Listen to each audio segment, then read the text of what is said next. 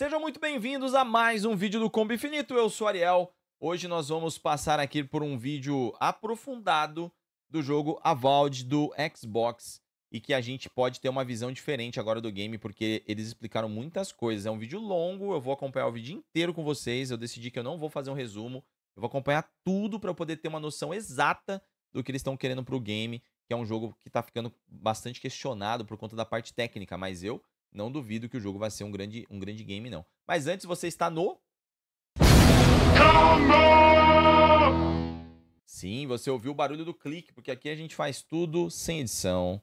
Vamos lá para começar a assistir este vídeo agora. Games in this podcast range from E to M. É um podcast, mano, olha aí. Hello and welcome back to the official Xbox podcast. My name is Tina Amini. I'm here with my fellow co-host, Jeff Rubenstein, but we also have two very, very special guests for this very special, relatively shorter podcast episode. We have Carrie Patel here from Obsidian, as well as Gabe Paramo from Obsidian. Can you guys introduce yourselves just briefly, what you do at Obsidian? Eu vou dando pause onde eu achar que precisa, beleza? My name's Carrie Patel. I've been at Obsidian for over 10 years now, and I'm the game director of Avowed.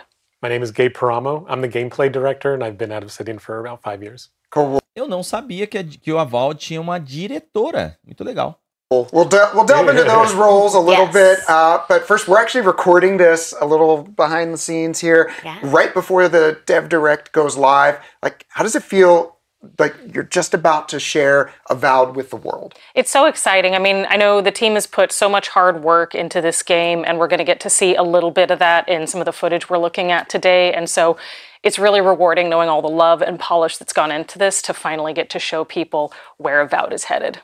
It was very cool being down at Irvine, filming with you guys for Developer Direct. So I got to be behind the scenes, and it was very fun to see the office, to see everybody busy working, but also excited to present about the game. And we're gonna, in just a minute, see actually some extended footage from the Developer Direct. So it's very exciting. But let's talk about Aora first, because we are in Aora. That's part of a world that you guys have built previously for the Pillars of Eternity universe. So we know that's very Obsidian-like, of course, but in Developer Direct, you both talked about Obsidian's pedigree and like what makes Avowed a very Obsidian game. So what, aside from Aora and that context and building off of the Pillars universe, what would you both say makes it an Obsidian game? For me, it's really about our player-centric approach to roleplay. Our studio's motto is "Your world's your way." And so the way we really approach choice and consequence and everything else is just giving players opportunities to define who they are in this world, how they want to behave, like just what fantasy, what challenges they want to undertake. And so with all of the content we design, whether it's quests, companion relationships, or gameplay, which Gabe can talk to, we really try to create this player-shaped whole so that we're always leaving room for players to really step in, drive the game and the story forward, and just define who they are in this setting. Yeah, from the gameplay perspective, right, if you look at Grounded is your world's your way. You get to build whatever world you want. In the context of Avowed, right, we've tried to lean into that with the gameplay mechanics and sort of let the player, through the loadout system, through what companions you can choose, through the abilities they can choose, they're throwable that they can select, right? Just what does the player want to do for combat, and being able to support that in as many ways as possible. So in the Dev Direct, you kind of swoop through very quickly. There's a lot there to take in. So as Tina said, we have some extended footage here. And we're actually gonna, we're gonna bust out our telestrators and we're gonna pause and say, okay, well, what did we just see here? So why don't we roll some of that footage and let's get into it. All right, so tell us, where in the game is this area? How do you encounter it even? So this is Shatterscarp, which is the third region in the game, but what we're exploring here is just one tiny little adventure space in one corner of the region. And is this something you could even, miss? Is this an optional area or something you're definitely going to hit? It's absolutely missable. Discoverability and letting players be the authors of their own experience is obviously very important to us. So the content you're seeing here, the quest you're encountering, the little stories and nuggets of adventures you're finding, that's really for players who go out and seek it out. So exploration gets rewarded, of course, and this is, from my understanding, a side quest too. So it's definitely something you can stumble on, decide to partake in or not. But I'm curious, who are these enemies? Because I feel like we just wandered into their territory and it's just a family having a good old time, and we're just killing them out of nowhere. So who are these enemies and why do we hate them? Well, I don't think we hate them. Actually, they're fine. It's more that they just don't really. There are Zorups, right? They're from Pillars of Eternity. They don't really speak a language that we can understand, but they're very territorial, right? So you've stepped on their space. They're trying to get back their territory in this area, and yeah, they're just gonna take down whatever gets in their way. Can I just call it? We've confirmed swimming. Swimming is part of this game now. Pois é, não tinha mostrado isso ainda. But speaking of enemies, as we're going through this area, I'm just curious. Confirmed. But speaking of enemies, as we're is part of this game now. Ele puxando o boneco ali, o boneco não sente, ó. Olha lá. We've confirmed Ele swimming. vem do mesmo jeito que ele estava segurando o negócio. Isso daí é uma coisa que eles precisam dar uma melhoradinha. Speaking of enemies, as we're going through this area, I'm just curious, what are the other types of enemies that you might encounter, and what does that difficulty progression look like? Because I know we're about midway through here, but perhaps later in the game, what does that look like? Well, we've shown off ogres and we've shown off, big, scary-looking bears. Yep. But yeah, we have archetypes, right? So like healers and brute melee characters, brute range, people that are trying to use magic, melee attacks, right? So just a bunch of variety of enemies that you can fight and have to use the gameplay mechanics in order to defeat. Yeah. So there was a lot of stuff in the combat that actually I want to go back to. So if we can back that video up and go back to that first encounter. Speaking of gameplay mechanics. Exactly. Comentário rápido. Eu gosto muito da exploração que tem no Outer Worlds. Novamente, não é um jogo que eu tenha terminado ainda, mas eu quero muito voltar pro jogo, porque não foi um jogo que eu avaliei. Jogos que eu não avaliei, como a gente tem muito review durante o ano, acaba que a gente fica muito atrasado nos jogos que a gente não revisou, né? O Alepitecus pegou a maior parte dos jogos que ele revisou, ele terminou. Todos os jogos que ele revisou, ele terminou e eu não. E alguns eu preciso correr atrás, o Outer Worlds é um deles. E o Outer Worlds, ele tem essa vibe de exploração, decisão e tudo, e eu vejo muito disso no Avowed. Eu acho que esse vai ser o grande cerne do jogo, uma amplificação do que eles fizeram no Outer Worlds, sabe? Caramba, por que não tá dando? I have some questions here. Yeah. Okay. So you're armed. I see you immediately you pull out a sword and a shield. It looked like there was a parry move that the player uses here. Right. Well, it's coming up here in a second. And then also charging the shield. Tell us about this. Yeah, so what you're seeing here is our dual wielding system. Basically, the player has two loadouts. And you can put something in your offhand and a weapon in your primary hand. Dos bonecos, and we allow the player to mix and match one-handed weapons. And so right there, what you're seeing is your sword and board, right, going into it and trying to close the gap in the distance and having the ability to parry with your shield and power attack with your sword. So there was a shielded enemy, and it felt like the sword and board stopped working. But then you also, right there, you pull somebody in, a little, get over here. Talk to us about some of the different skills and abilities. Yeah, so that's one of our ranged units that basically is out in the distance. You're using into the fray, which is the mechanic to allow you to pull the enemy closer to you. Again, we have power attack. That's a blocker. That's essentially not your basic melee attacks are just not going to go through it. So you're gonna have to use your power attack to be able to break their block.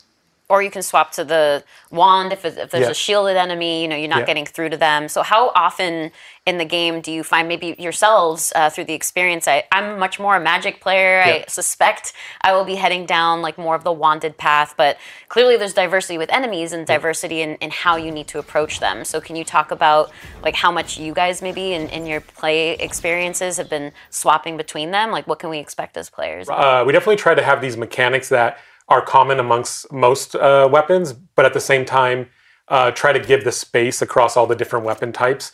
So, if you're using the wand, there's a lot of homing going on there. There's a lot of it's magic damage. It's going through their armor and stuff like that. That's why I like it. Yeah, exactly. Versus, again, using a melee weapon where you're going to have to get closer to them. Yeah. So a little bit personal. Eu tô genuinamente gostando do combate vendo esse gameplay estendido aí por conta do uso do escudo e da espada. Me parece que é o jeito que eu vou querer jogar. Por conta da mecânica parecer ser legal. Esse golpe carregado, essa espadada dos dois lados que ele dá. É uma pena que os bonecos, os inimigos, eles têm uma animação esquisita às vezes, tanto quando eles recebem o dano quanto eles morrem. Mas acho que tem espaço, tem tempo pra eles melhorarem isso daí, cara. Acho que um jogo desse tamanho tem que ter um pouco mais de cuidado nesse aspecto aí. Mas todo o resto eu tô achando muito legal, cara. Style a little bit, like what are the enemies you're actually dealing with in that moment.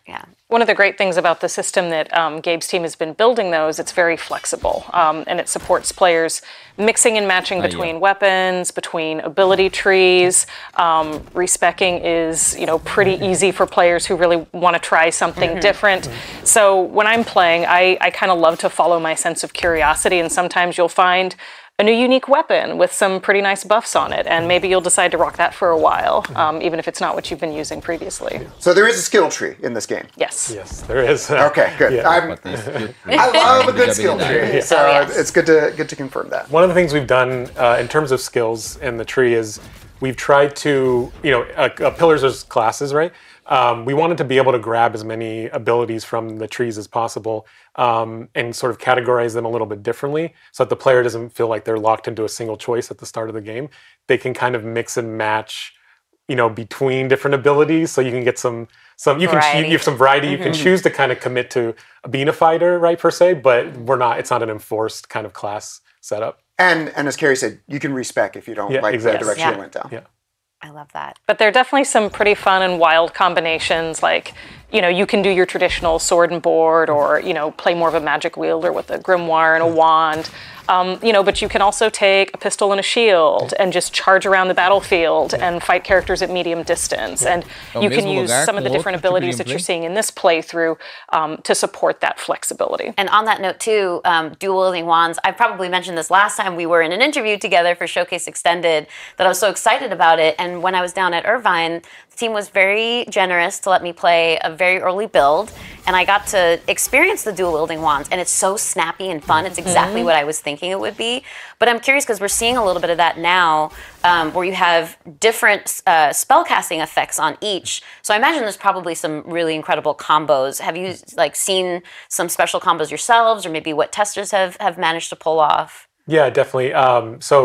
With Into the Fray, you could use like a fireball ability that creates like an AoE on the ground, right? And then pull the enemy into the fire, they get Devious. on fire. But in terms of the wands, right? Like what you're seeing there is a sort of enchanted wand. And, potentially other elements that you can maybe find, but Pillars is really known for their unique weapons and the unique permutations of enchantments that you can kind of see on them.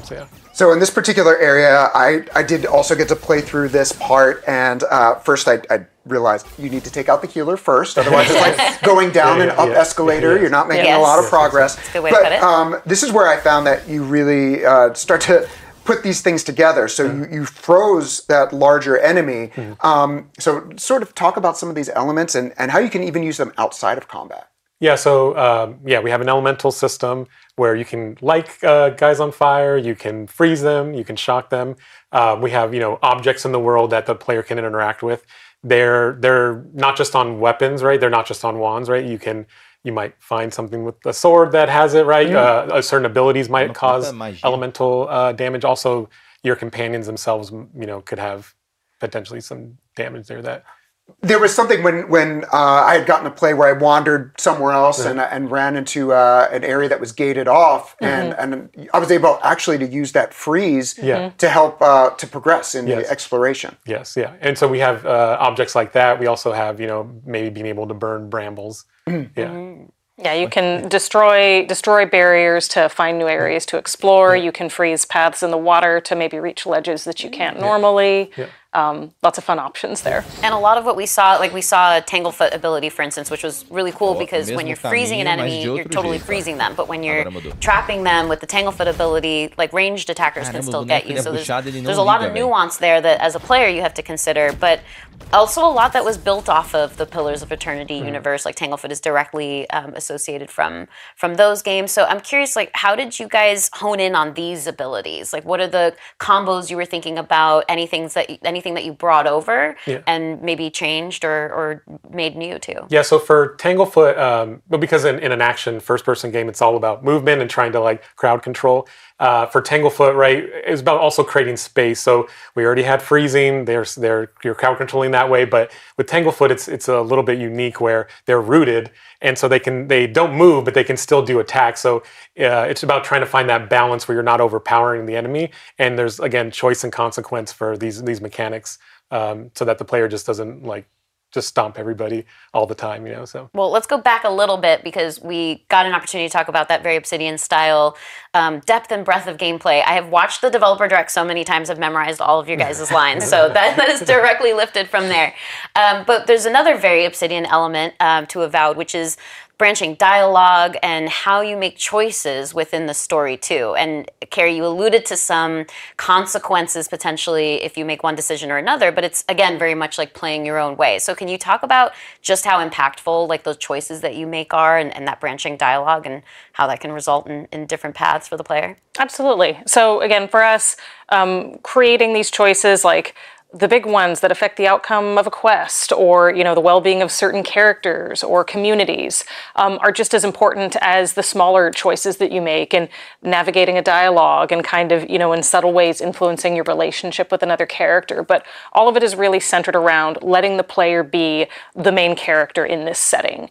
And so what we're seeing here is, you know, the players, they've been exploring this grotto. They're finding the bodies of these dead soldiers and kind of picking up pieces of a story along the way. And so here they finally found the survivor and talking through them about what happened and getting a Esse personagem aqui, ele parece ser de uma raça... Eu não sei quem joga o Pillars of Eternity aí, mas ele tem alguma coisa diferente.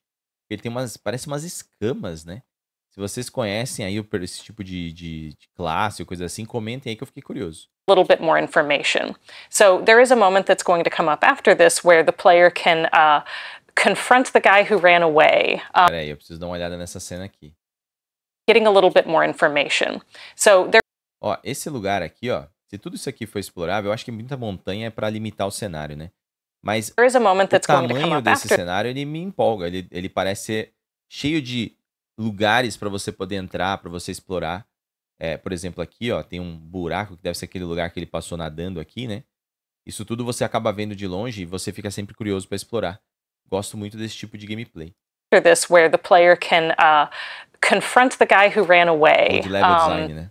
And make a pretty impactful choice with him about how they decide to navigate that conversation. And they can either, it's very obvious that this guy was in over his head, and then they can either sympathize with him and console him a little bit, or challenge him for his cowardice and for the way he abandoned his unit. And the way the player navigates that conversation definitely has big consequences for how that encounter plays out. So you mentioned your player being the main character, but they're not the solo character. Yeah. We see in this conversation Giada and Kai, I want to say. Can you tell us about the relationship with companions and how they interact both in the story and in gameplay? Sure. So, you know, your companions are your traveling partners in your journey through the living lands. They all have deep... O Kai, né, que é o personagem que é o nosso companion, esse daqui. Ele parece you know, ser... your companions are your traveling partners in your journey through the living lands. How they interact both... Ele parece ser do mesmo jeito de pele do outro personagem laranja, né? Isso lembra muito Mass Effect pra mim também. Mass Effect tem muito personagem colorido, né? Saudades Mass Effect. Vou jogar de novo, logo, logo. E ele também tem essa pele meio escamosa, né? Isso tudo eu gostaria de entender. Parece lizards, não sei.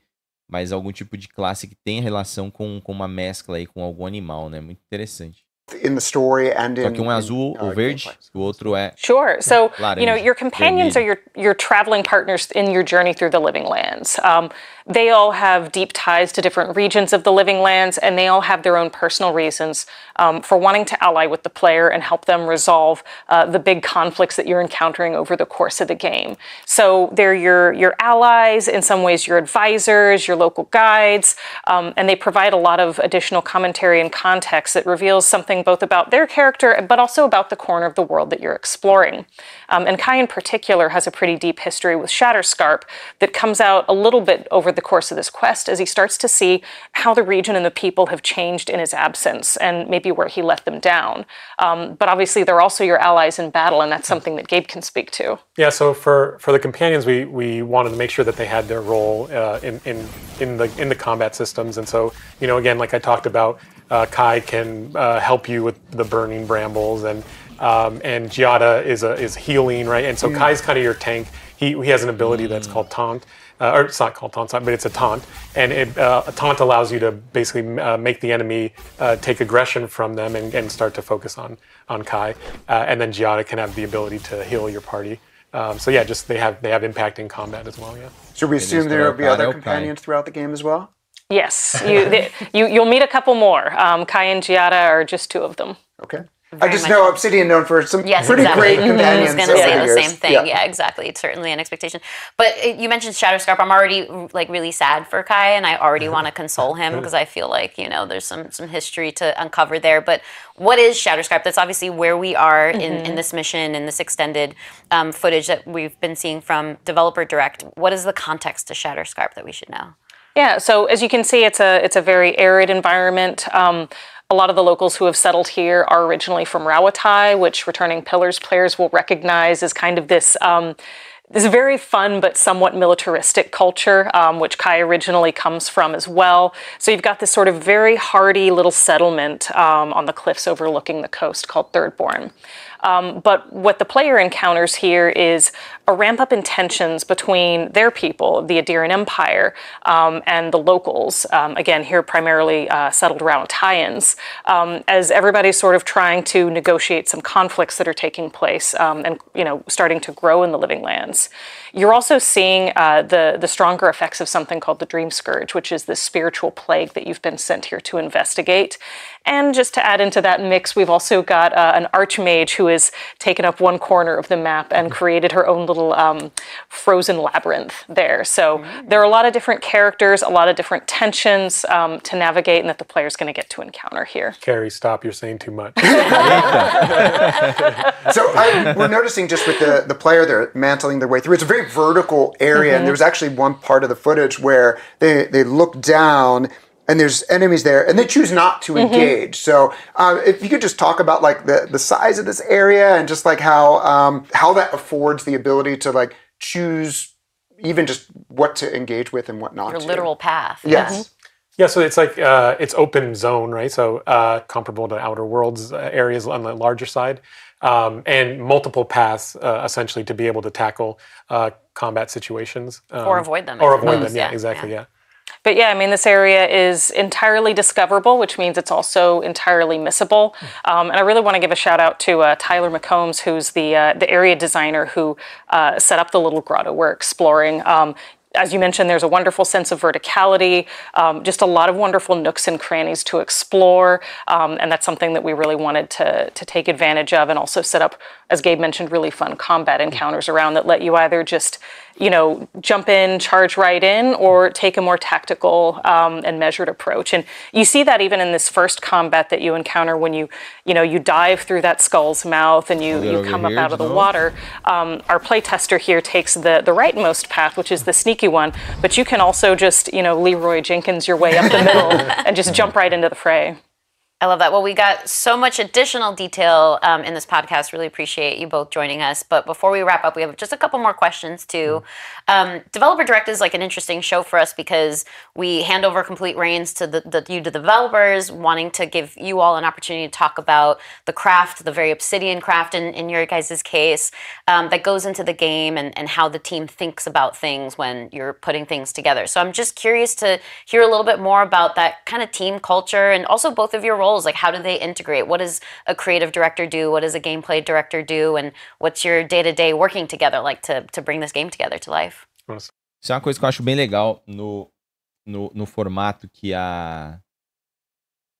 o Xbox está fazendo, que é você ter uma visão mais próxima do que é cada um dos estúdios, né?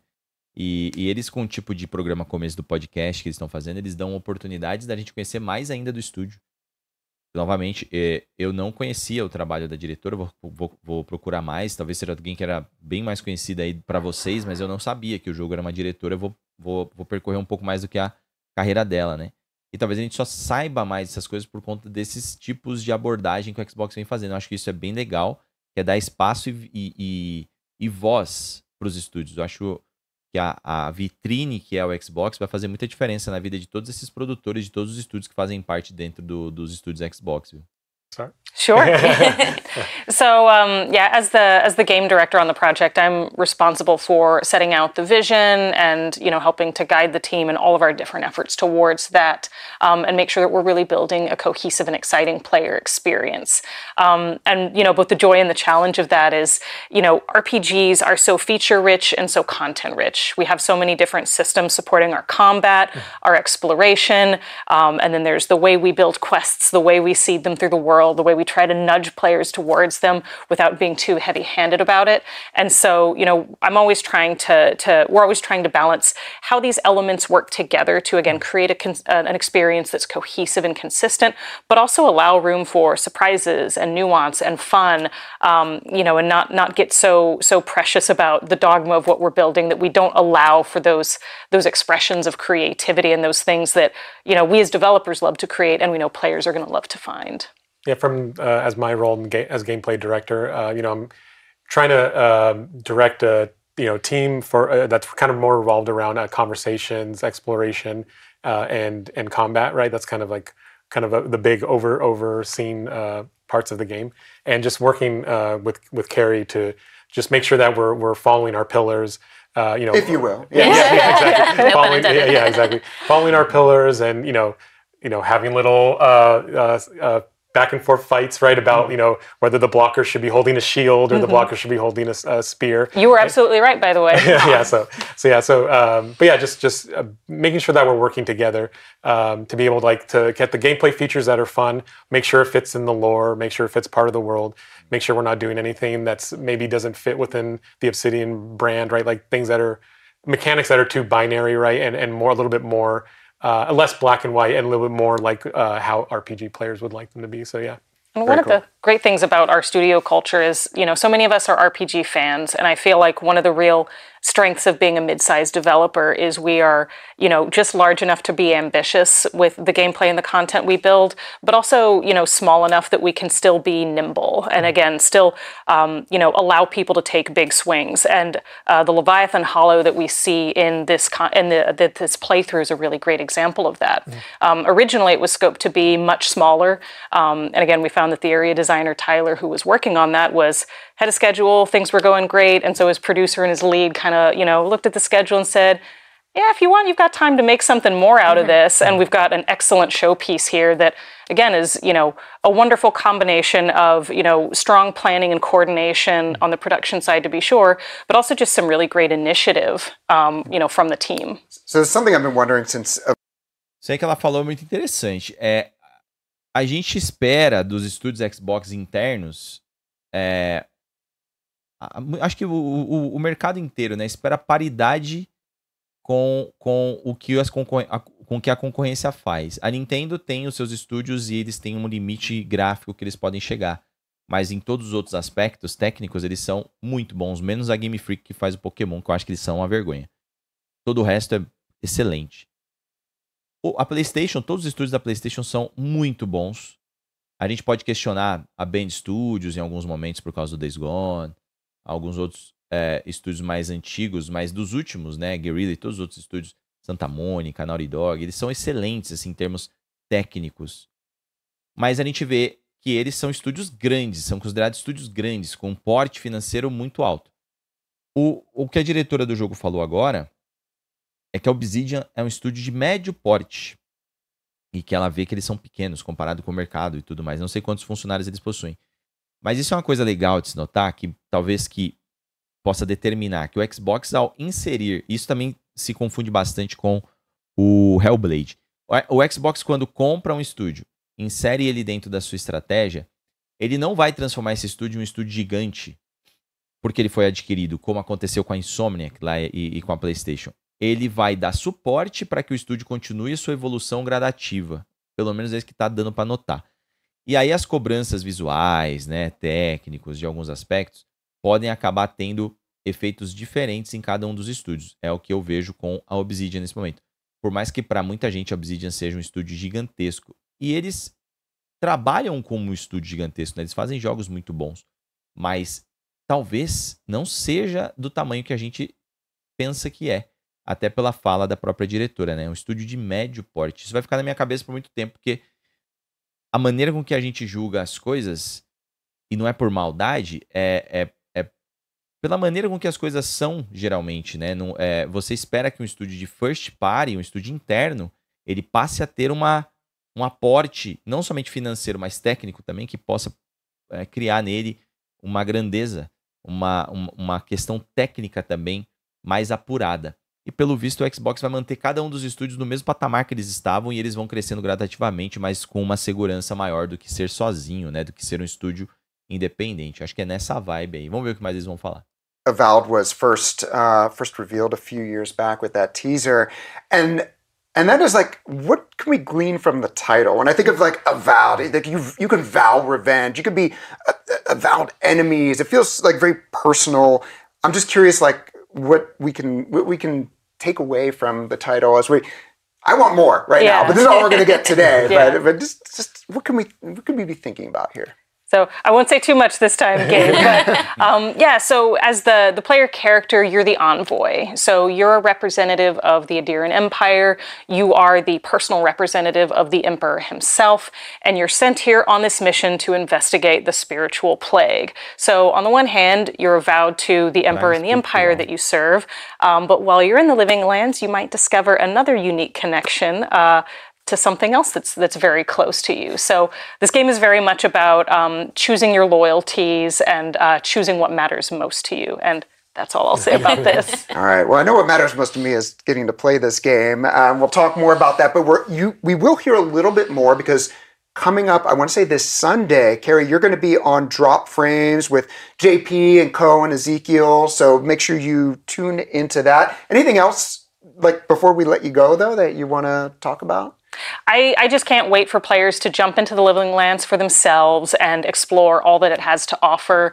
Again, one of the big delights of being a developer on a game like this is creating so much for players to find and knowing that not everybody's going to seek it out and not everybody's going to find it, but knowing that the players who do are really going to enjoy the secrets they discover. I know that we've talked about a lot of stuff, but it's still just a slice. There you go. I want it. I know. Yes, absolutely. And we did get an opportunity to dive in a little bit deeper. So thank you both. É isso, eles terminaram aí. Bom, dá pra gente perceber que eles estão bastante confiantes e contentes com o rumo do projeto, né? A gente nota também que eles sabem muito bem o limite que eles têm em alguns aspectos, mas que eles acabam superando o limite com algumas coisas criativas. É isso que a gente espera de um jogo como esse.